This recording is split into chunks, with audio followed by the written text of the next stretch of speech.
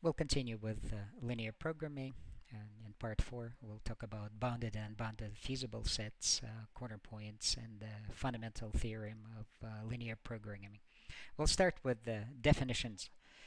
So definition 1, a set of points in a 2D plane is bounded if it is contained in a circle centered at 0, 0.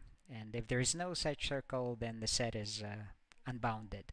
And definition 2, a point P is an extreme point, also known as corner point of a feasible set, if every line segment in the set that contains P has P as one of its endpoints. So let's illustrate these two definitions with a couple of examples. So these are our points.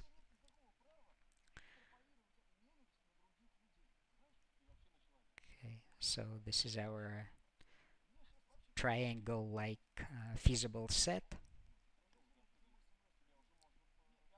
C1, C2, and C3.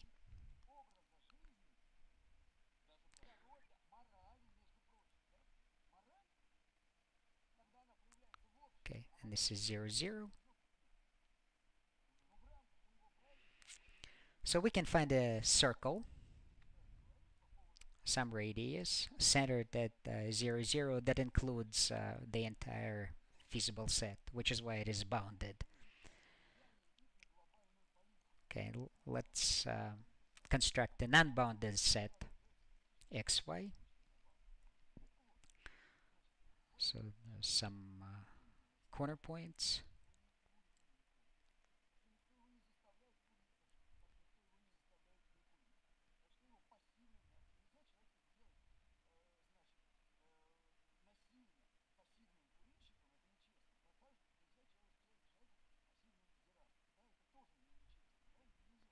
Okay, so this is the borderline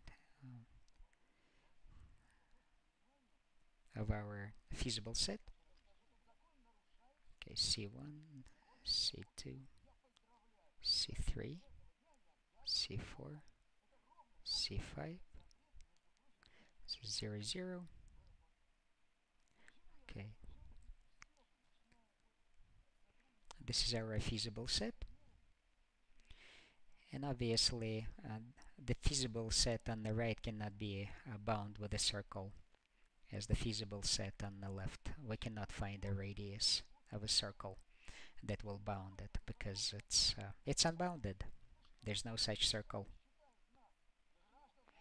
Okay, let's talk about definition 2. A point P is an extreme point, so C2 is an extreme point because every line segment in the set that contains P has P as one of its endpoint. So you may think, well, what about this segment? But part of this segment is not in the feasible set, so that doesn't count. Okay, and the same argument can be made for C1 and C3. What about this point?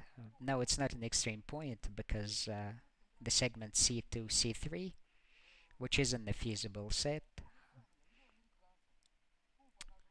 does not have this point as one of its endpoint. So this is not a corner point.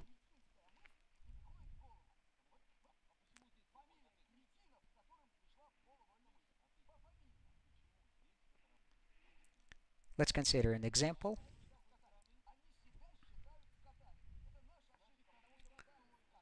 So this is our constraints. X greater than or equal to 0, y greater than or equal to 0, 4x plus 3y less than or equal to 480, and 3x plus 6y less than or equal to 720. And let's maximize this function, 5x plus 4 times y.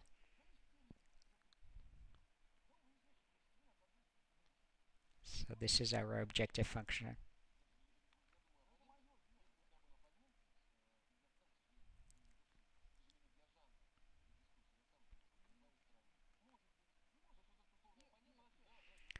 Okay. So if we graph the constraints, this is the line for x plus 3y equals 480.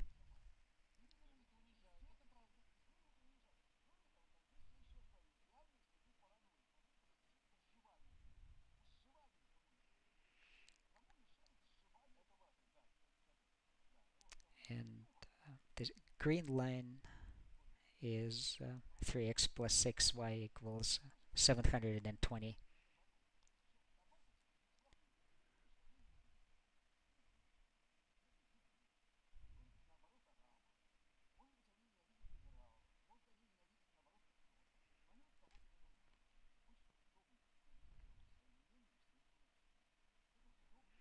Okay, this is the feasible set and its corner points.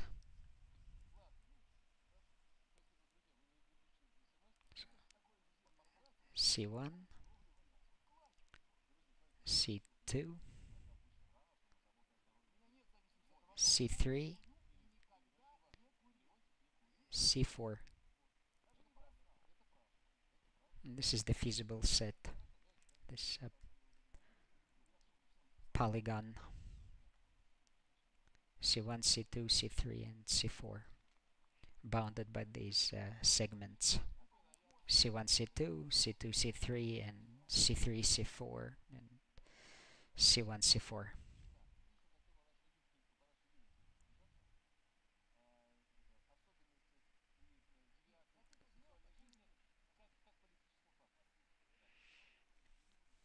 So let's think about what we need to find. We need to find x prime, y prime, this point, for which 5x plus 4y is maximum, well, as large as possible. So we can reformulate this problem slightly differently. We need to find the line 5x plus 4y equals c, for which c is as large as possible.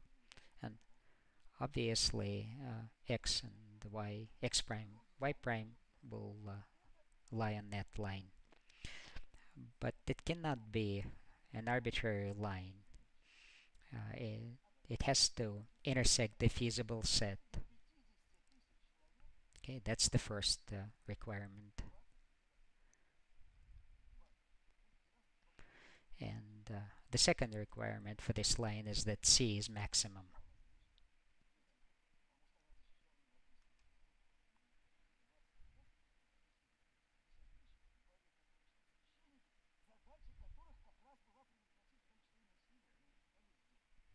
Okay, so we can come up with a procedure uh, to evaluate some values of c. Right, so we can start with some arbitrary number 200 and then go to 400 and then increment it up to 1,000.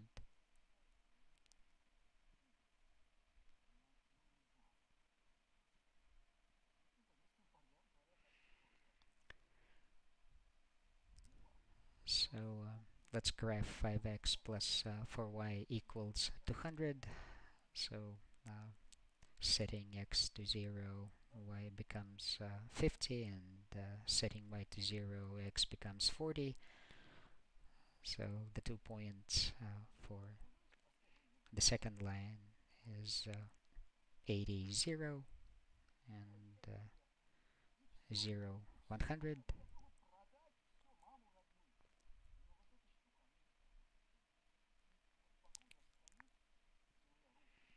And then 5x plus 4y equals 1000, the 2 points is 0 to 50 and 200 and 0. So let's graph the first line, and obviously these lines for various values of c's will be parallel. And this is 80 and 0, 100. Okay, and then let's graph 5x plus 4y equals 1000.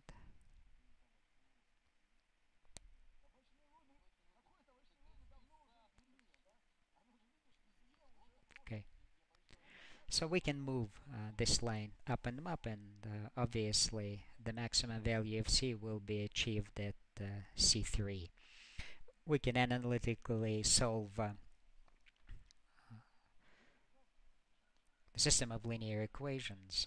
4x plus 3y equals 480, and 3x plus 6y equals 720. If my calculations are correct, then the value of C3 is going to be 48 and 96. So let's consider a fundamental theorem of linear programming, and that will help us formulate an algorithm.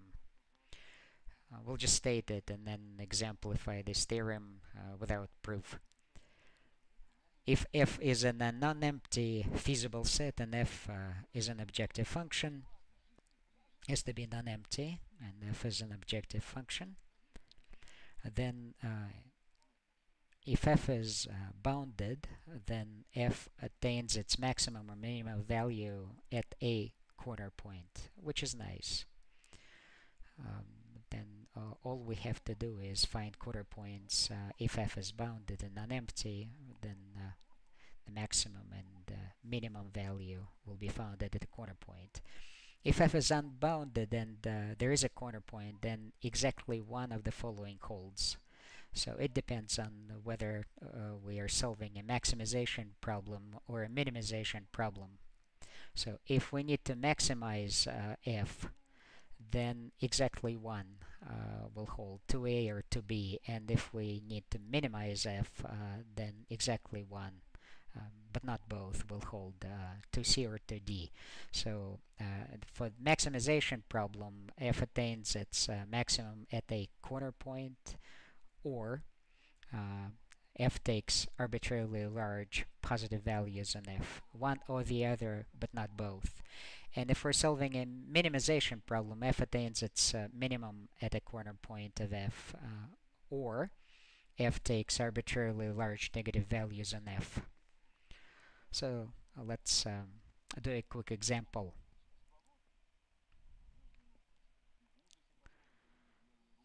So the set of constraints, x greater than or equal to 0, y greater than or equal to 0,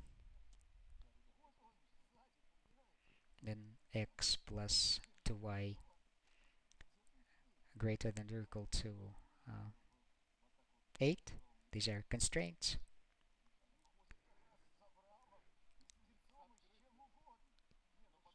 And the objective function will be f of xy equals x plus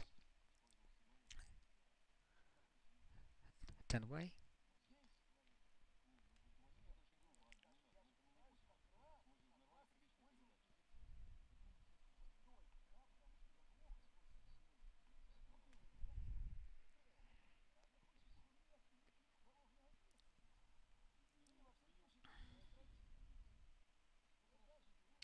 So let's graph the constraints.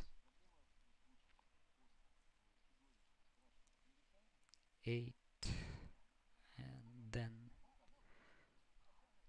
y is 4. When x is 0, okay, this is the line x plus 2y equals 8.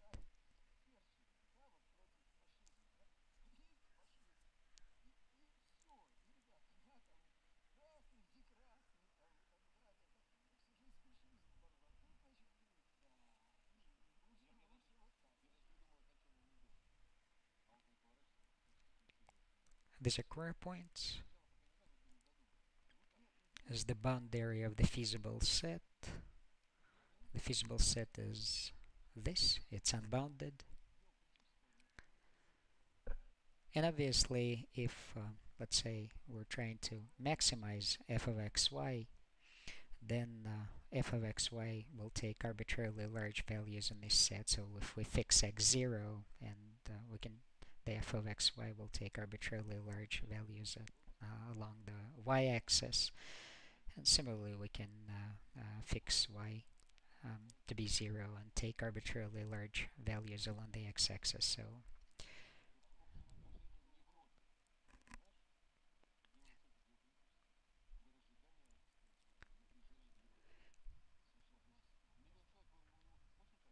So let's consider a graphing algorithm. It's a procedure, not an algorithm. Given a set of constraints C and objective function f, we're going to graph the feasible set in 2D, compute the coordinates of each corner point of f, evaluate the f at each corner point, and then select the largest, smallest of these values depending on whether we need to solve a maximization or minimization problem. And then we're gonna, if f is bounded, then we found the solution, the value selected in step 4. And if f is unbounded, we're gonna determine if the problem is solvable, has a solution. There's a procedure for that, which we'll consider in the next screencast. And if it is, then the value found in 4 is our solution. And if it's not solvable, there's no solution. So that's the algorithm that we will exemplify and discuss in the next screencast. Thanks for watching. This is to be continued.